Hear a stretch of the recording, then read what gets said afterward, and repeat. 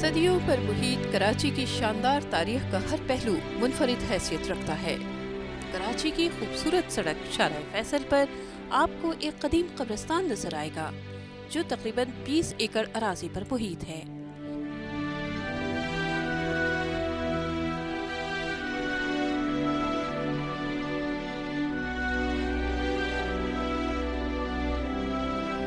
ये 200 बरस पुराना कब्रिस्तान है जिसका नाम है गोरा कब्रिस्तान। बरसगीर में बरतानवी राज के दौरान अंग्रेजों ने अपने लोगों की तदफीन के लिए ये कब्रिस्तान बनाया था। अंग्रेजों की हादसाती और तबाही अमवात के बाद यहाँ तदफीन का सिलसिला शुरू हो गया। उस जमाने में मकामी ईसाइयों का वजूद नहीं था, इसलिए इस कब्रिस्तान का नाम पड़ा गोरा कब्रिस्तान, यानी अंग्रेजों का कब्रिस्तान। ये जी 200 साल पुराना कब्रिस्तान है। चूँकि स्टार्ट में ब्रिटिश गवर्नमेंट के अंडर था, तो जब गोरे यहाँ थे तो वही यूज़ करते थे, इसलिए गोरा कब्रिस्तान पड़ा। 18वीं सदी में यहाँ कब्रें पत्थरों से बनाई जाती थीं। उस जमाने में मशीनरी ना होने के बायस बड़े बड़े पत्थर लाए गए और उन पत्थरों से कब्रें बनाई गईं। ये काम बाकायदा प्लानिंग के तहत किया गया और साथ ही खूबसूरती का ख्याल भी रखा गया। हर कब्र की तर्ज तामीर दूसरी से मुख्तलिफ है। ये तो हमारी भी समझ में नहीं आ रहा, बहुत वजनी पत्थर थे और हैवी, जबकि उस वक़्त ये सारी सहूलतें मशीनरी की नहीं थी। अब कैसे उन्होंने बनाया, ना वो बताने वाले बचे हैं ना बनाने वाले बचे हैं, कैसे बनाया उन्होंने। सुना है इटालियन लोग आते थे बनाने के लिए कब्रों को, क्योंकि उनका जो तर्ज़ बनावट है वो ये बता रहा है कि बाहर के लोग थे जो आके बनाते थे। अब वो कब्रें नहीं बन रही। 19वीं सदी में इन मकाबिर की तामीर में संगमरमर का इस्तेमाल शुरू हो गया जो इटली से दरामद होता था। इनमें मुख्तलिफ मुजस्समे भी शामिल हैं। इनकी तामीर के लिए मजदूर इटली से आते थे जो इन्हें बड़े खूबसूरत अंदाज में बनाते थे। उनका फन तामीर देखकर आज भी इंसान हैरान रह जाता है।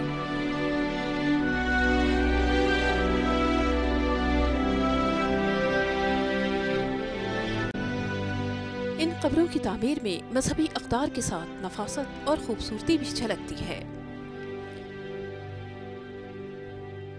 गोरा कब्रिस्तान में हर कब्र मुनफरिद तारीख रखती है, ताहम कुछ ऐसी कब्रें भी हैं जो एक और मुल्क से ताल्लुक़ रखती हैं।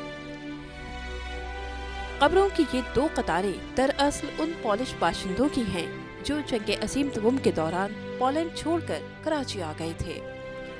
30,000 के करीब ये लोग कराची के मुख्तलिफ पनाहगुज़ी कैंपों में रहे। इस दौरान उनमें से तकरीबन 58 तबई मौत मरे, जिन्हें गोरा कब्रिस्तान में दफन किया गया।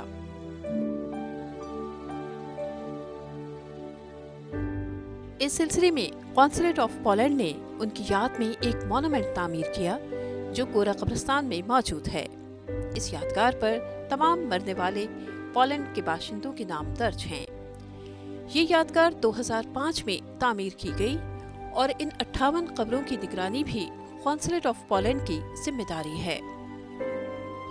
ये जो आप यादगार देख रहे हैं, ये पाकिस्तान में कॉन्सुलेट जनरल ऑफ पोलैंड ने ये 2005 में ये बनवाई थी। ये in the memory of those person के कराची में 30,000 फैमिली माइग्रेट करके आई थी 1942 और 1945 के दरमियान सेकेंड वर्ल्ड वॉर पे ईस्ट पोलैंड से। उन फैमिलीज़ को यहाँ रखा गया था मलीर कैंट और कंट्री क्लब के उसमें रेफ्यूजीज़ कैंप्स में। ये लोग वहाँ रेफ्यूजीज़ कैंप्स में अपनी मौत मरे, कोई बीमारी से मरा। उनको उनकी 58 ग्रेव्स यहाँ पर मौजूद हैं जो लाइन से हैं, हिस्टोरिकल हैं कि आज तक किसी को नहीं पता कराची में कि पोलैंड से कोई 30,000 लोग माइग्रेट करके वर्ल्ड वॉर में कराची आए थे। ये इन लोगों की कब्रें हैं, ये उनकी यादगार है।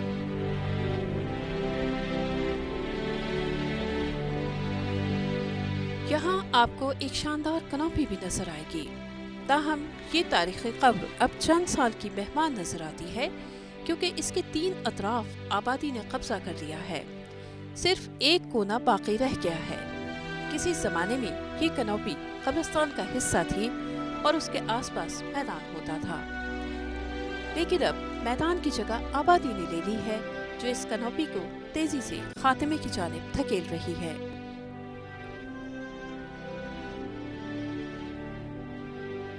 इस कनौपी में फिलिस लुइस लॉरेंस की कब्र है। ये collector of Karachi sir Henry Lawrence की बीवी थी। उनकी शादी 1899 में हुई थी और वो 3 बच्चों की मां होने के साथ एक अच्छी घुड़सवार भी थी। 1912 में उसकी मौत भी घुड़सवारी के दौरान गिरने से हुई। इस कब्र की देखभाल आज भी बरतानवी कौंसलेट की जिम्मेदारी है।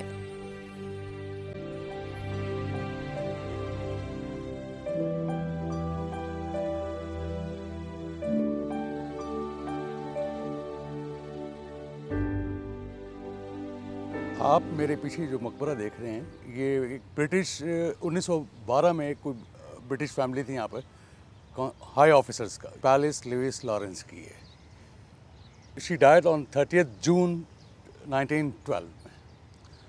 इसके बारे में मशहूर ये है कि ये घुड़सवार शौकीन थी घोड़े सवारी की और घोड़े से गिर के इसकी डेथ हुई। आज भी इस मकबरे को ब्रिटिश कौंसलेट ऑन करता है, उसके रिप्रेजेंटेटिव यहाँ पे गाए बगाए आगे विज़िट करते हैं। उन्हीं की इंस्ट्रक्शन पे सिटी डिस्ट्रिक्ट गवर्नमेंट जो है इस मकबरे को रेनोवेट कर रही है।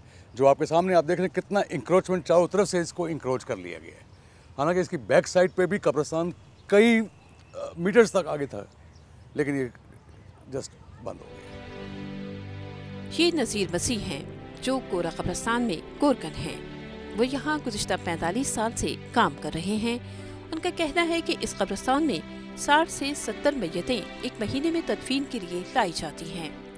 लवाहिकीन मुताल्लिका चर्च का इजाज़तनामा लाते हैं जो तदफीन के लिए ज़रूरी है। मेरे को जी 45 साल हो गए यहाँ काम करते करते। हमारा काम है जी ये कब्रों में टैल वैल भी लगाते हैं, इसके में पौधे वौधे भी लगाते हैं, फिर इसके अलावा कब्र पक्की भी बनाते हैं, कब्र खोद के मुर्दे को भी दफन करते हैं हम लोग। उसी को पहले कब्र खोदते हैं, फिर मुर्दे का जब वक़्त आता है उसके ऊपर भी हम मिट्टी डालते हैं। हमारे जो चर्च बने हुए हैं वो पहले उनका लेटर आता है हमारे पास तला के ज़रिए से, तो उसके ऊपर उसका नाम ड्रेस वगैरह सब कुछ चर्च का लिखा होता है। तो वो फिर हम उनको इजाज़त दे देते हैं, हम जी आप ले और फलाने टाइम पे उतनी देर तक हम कब्र खोद देंगे। फिर हम कब्र खोद देते हैं। उनका कोई टाइम किसी का 3 बजे का होता है, किसी का 2 बजे का, जैसे जैसे उनका टाइम होता है फिर हम दफन कर देते हैं। महीने में कम से कम 60-70 बॉडी आती हैं यहाँ महीने में। कोई दिन खाली भी चला जाता है, कभी कभी 3-3, 4-4 भी एक दिन में आते हैं। तो फिर वो जैसा हम लोगों को काम देते हैं वैसे हम कब्र की देखभाल खूबसूरती बना देते हैं। कोई टहले ऐसे लगवा लेता है हमसे, कभी कोई ऐसे पक्की बनवा लेता है, कभी वो गमले वगैरह ऐसे रख लेते हैं, और ऐसे फिर हम लोग वो काम कर देते हैं उनका।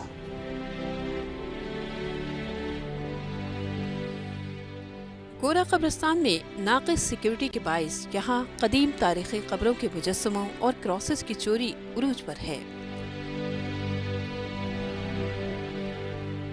कब्रों से लातादाद मुक़द्दस मूर्तियाँ गायब हो गई हैं, जबकि पास मुजस्समों को नुकसान पहुँचा है।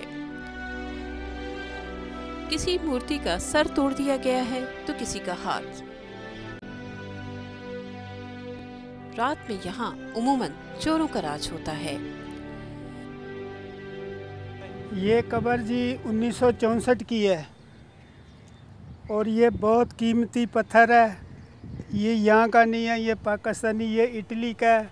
ये स्टैचू आप देखें, ये स्टैचू बहुत कीमती पत्थर है।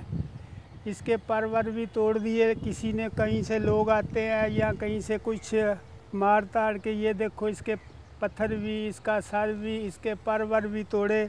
कम से कम ये इस वक्त 1 करोड़ की कब्र है और अब बनानी ये बहुत मुश्किल है।